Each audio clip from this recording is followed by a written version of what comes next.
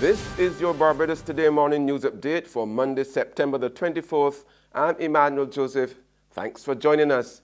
Topping the news at this hour, Director of the Coastal Zone Management Unit, Dr. Leo Brewster, is warning that Barbados is not ready to start operating its proposed offshore oil and gas industry in the near future.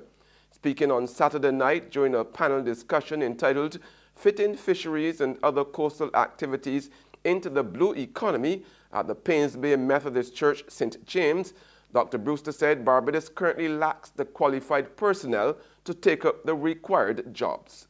If oil exploration was to start even within the next 3 years, Barbados is not ready for it. Okay, legally we might be ready for it in terms of what the exploration companies have to do and what's supposed to come back to the government and how it's supposed to roll out. But in terms of having the competencies within Barbados to be amalgamated into a burgeoning or newly developing offshore oil and gas industry, we're not ready. And if we're not ready, it means that others that are ready will be able to come in and take up jobs that could potentially be ours. A former parliamentary secretary in the Frontier Stewart administration has admitted that her government should have restructured the ailing economy during its term in office. The concession was made last night by First Vice President of the Democratic Labour Party, Irene Sandiford Garner, while addressing a meeting of the St. Andrew branch of the DLP at the Ailing School in Belle Plaine. A restructuring of the economy should have been done. Our administration depended on tourism. I worked in tourism for 5 years, and I understand the vagaries of the industry. I understand and welcome what it would have contributed to the country, but I also knew that it was a very tenuous foundation, and we should have restructured. But in the good times of 14 years prior to us, the restructuring was not done. When we came in, we were busy trying to repay debt. Sandiford Garner, who heads the DLP's new communications team, also disclosed that the party has started a campaign to explain to Barbadians the implications of the current government's decisions going forward. So they're spending, they're not paying their debt. The IMF is supposed to be the savior of Barbados, but the IMF comes with conditions. People feel that you're going to get this concessionary money and it will be all sweetness and light. Again, we will be bringing people who are qualified in the areas to speak to our people and explain to them what these decisions mean. Because what you see is not what you will get. And General Secretary Gyson Mears announced that the party will be restructured as he elaborated on the plan to better communicate with Barbadians.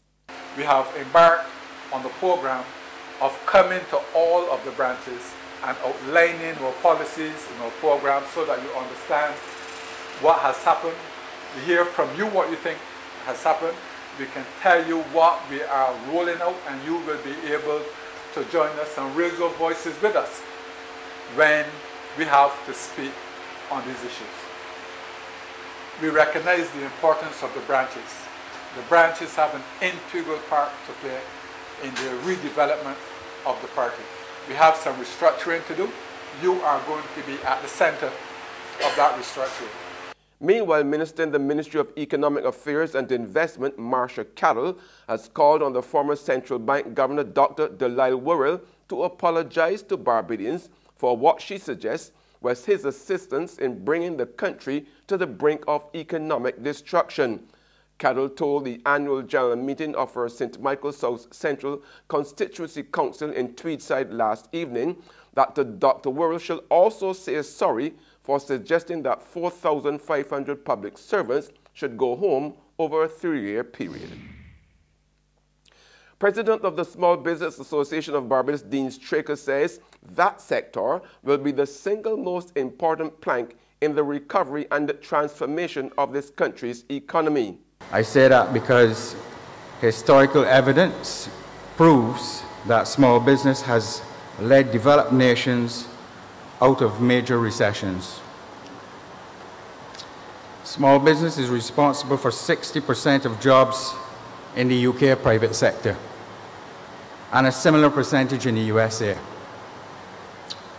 Therefore, It is important that our Barbados government move without hesitation in identifying the specific entities and channels that will assist those Barbadians willing to take a chance on their ideas and concepts to start their own businesses.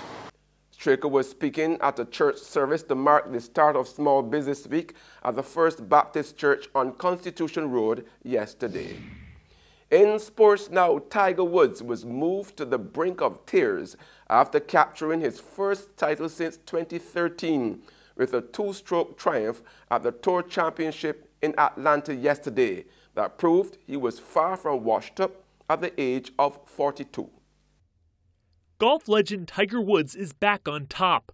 Woods won the Tour Championship in Atlanta on Sunday, ending his 5-year victory drought. Woods had built a 5-stroke lead halfway through the final round before struggling over his last few holes, but he came around finishing 11 under par, 2 strokes better than his nearest competitor. Since his last PGA Tour title in 2013, Woods has undergone 4 back surgeries. He was also arrested in 2017 after being found asleep behind the wheel of his car. A toxicology report found 5 drugs in his system but no alcohol. He was a title contender in several tournaments this season before Sunday's victory, which was his 3rd Tour Championship win. There's regional and international news after this short break.